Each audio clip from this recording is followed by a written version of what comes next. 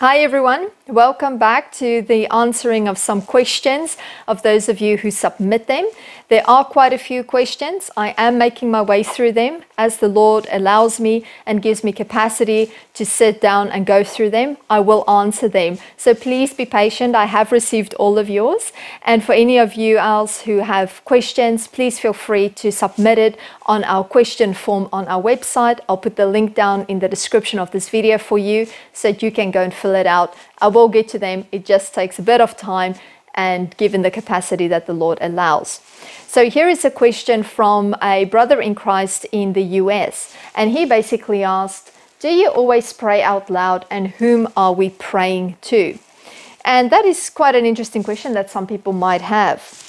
So when we look at 1 Samuel chapter 1 verses 13, we basically look at Hannah that was praying to the Lord because she didn't have any children and she really wanted children. But she wasn't praying out loud in that chapter. She was basically just praying between herself and the Lord silently. So much so that Eli thought that she was drunk because he just saw her lips moving but no sound came out of her mouth. And we also see in 1 Corinthians 14 verses 27 to 28 that if anyone speaks in a tongue, let there be 2 or 3 at most, each in turn, and let one interpret. But if there is no interpreter, let him keep silent in the church and let him speak to himself and God.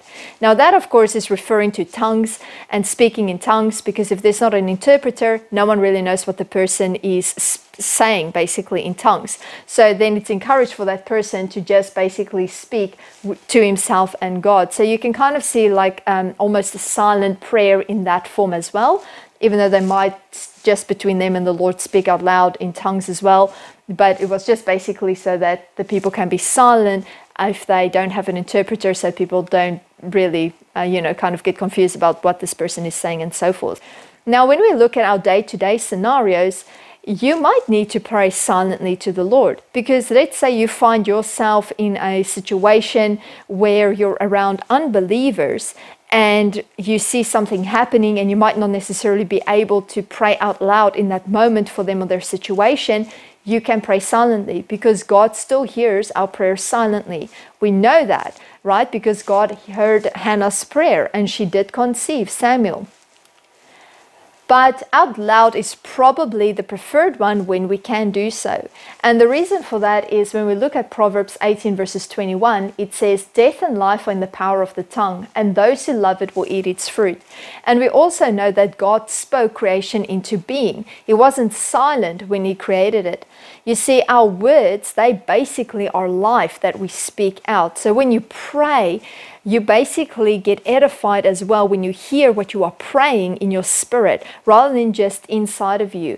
And your words, when you speak life and pray life, that has an impact, as we already know, because God spoke his words into being. And so because we are created in the image of God, we basically follow his example. And when we look at Jesus and the accounts of Jesus in the Bible, when he prayed, we see that he prayed out loud.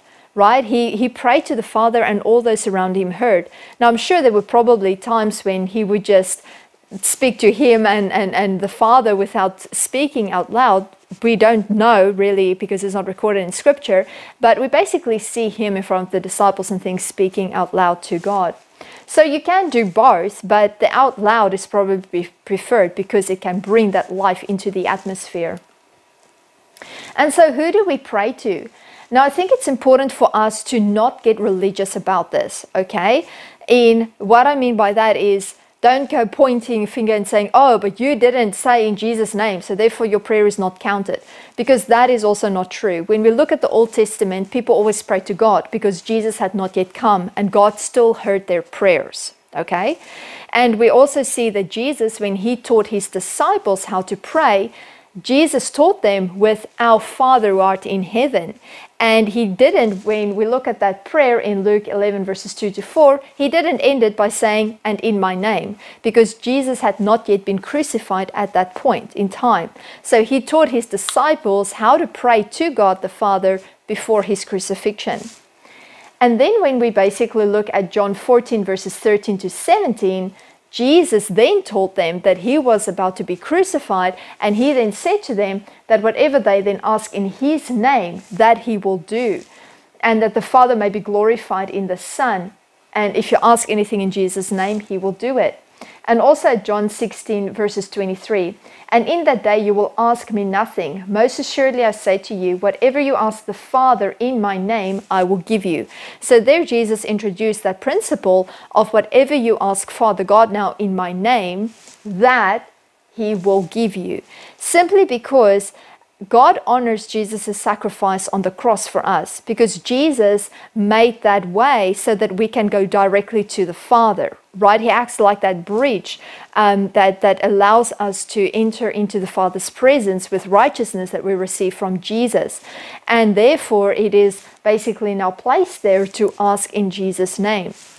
And you might ask, but what about the Holy Spirit? Now we know that John 14 verses 26 says that the Holy Spirit is our helper whom the Father sends in his name. He helps us to pray.